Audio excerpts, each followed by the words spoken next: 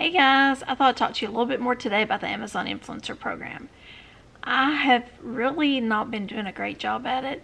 I have recorded some videos, but not a ton. I really have to do better. Something else I wanted to tell you guys about the Amazon Influencer Program. I am not a huge computer person. Have I ever claimed to be? No. Heather is not like in-depth in all the technology. I'm lucky I get done what I get done on YouTube, to tell you the truth. But it's really pretty easy. Simple, walks you through, and if you need to know questions, I know I'm a member of 2 different Facebook groups. Again, take that with a grain of salt because Facebook groups can be horrible or they can be great. I tend to find them a little bit of both. But so far they've been helpful to me in the Amazon Influencer Front. I really have found the answers I need there, and it's helped me some. My problem is I've just got to find time to do it all. Or the fact that I'm lazy and I don't make time. That might be it. So for me, after I got approved to start making shoppable videos, that's when you can start making some money. Well, so I've done it for a week and I've got like $4. Well, that's okay. That's okay. On the shoppable video front, that is for $4. Now the other part, I've made like $85, $90 on it in 2 months. But the shoppable videos have just been approved for a little while, so I've made that.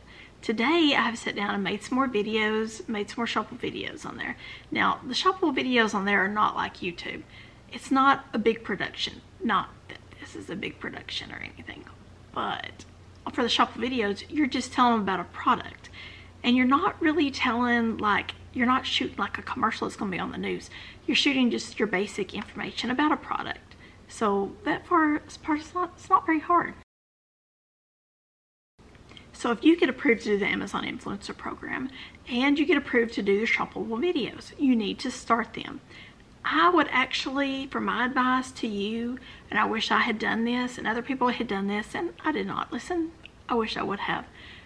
But after you apply and you have to wait that long to see if you get accepted or not, go ahead and shoot some videos. It's not going to hurt to keep them on your computer.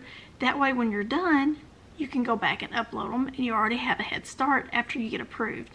Now getting approved, that's a different story, but the videos, you can go ahead and start stockpiling those suckers, and then when you put them all up on there, that's when you start making more money.